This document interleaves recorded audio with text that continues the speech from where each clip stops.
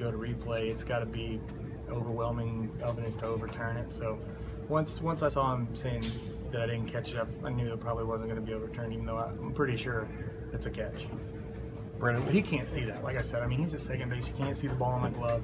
Can't see anything. All he sees is me hit the wall and then it come out. So, I mean, you can't really fault him on that judgment.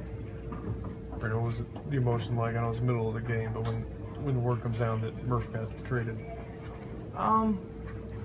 You know, obviously he's one of my best friends, so I'm gonna miss him. But you know, he's going to a place where it's in a position that we thought we would be in at this point, and you know, to go from a team that's struggling and trying to find its way right now to a team that's playing good baseball and doing some good things. I'm sure he's excited for the opportunity.